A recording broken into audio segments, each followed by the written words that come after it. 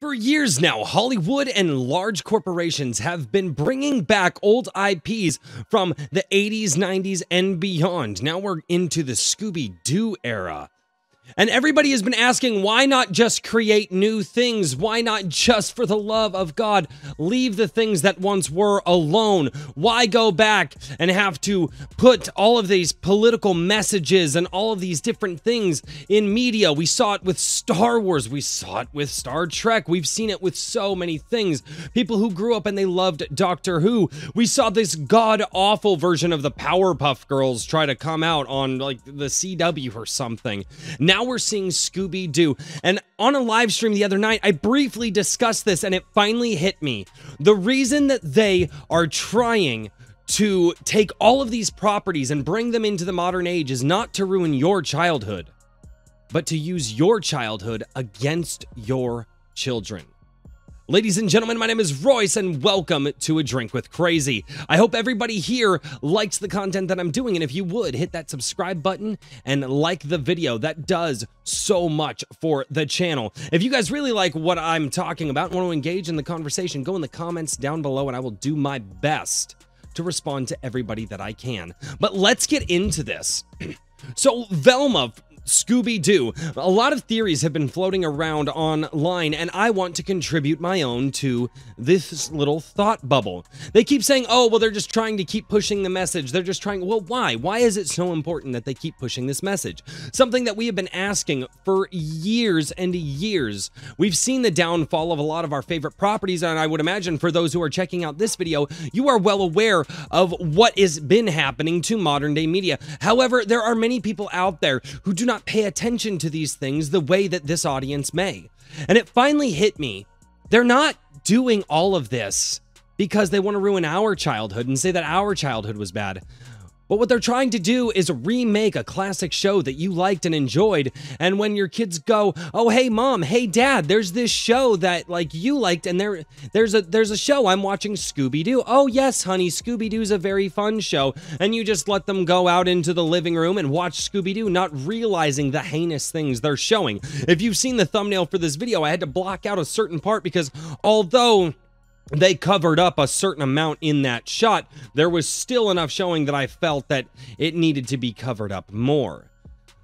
This is why they release movies and go, oh, wow, this new property from when I was a kid is coming out and I really want to go see it and check it out. And everybody brings their families there. And then by the time they get out, parents are having to erase what their children just saw. But these people who are weaponizing the media, these people who are weaponizing these things against us, taking the things from our childhood, re-injecting them into society, are hoping that we as parents scoop our children up and dash to the theater in order to try to show our children some semblance of what we lived through when we were younger, although when we get there, we see the horrific things that they're done and the messaging that they're trying to push.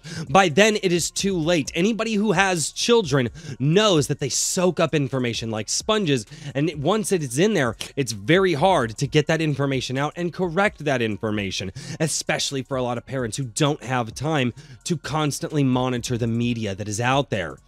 It took me years to think about this. I've pondered on it a lot. Why push the message so much? And I finally connected the dots. I know that people who are pushing this message work on 20-year timelines. If you go and you do the research, you can find a lot of things, and this involves the political world and something that I have done. You can actually see what their timelines are on. You can see the documents. You can see how they're trying to influence governments and corporations and so on and so forth. But one of the things is to grab the culture, but not the culture of today, the culture of 20 years from now. So that way, when they grow up, they grew up, watch it. Well, mom and dad watched this show and I watched this show. You know, their show was a little different than mine, but mine was fine. I've in fact met people that have flat out said to me, if public school is good enough for me, it's good enough for my kids. And that is the trap that they have been laying for years. And it took me some time to think about it, but I was finally able to piece the things together. I was finally able to understand why they decimated so many properties that I loved. Now, they showed their hand in the last few years with the accelerationism that they have been going for, and I couldn't understand why dive into the media, especially the children's media. It seems so blatantly obvious to me, but I do my best to monitor what my children watch, and so does my wife. And finally, I was able to realize the insidiousness of what they were really going for.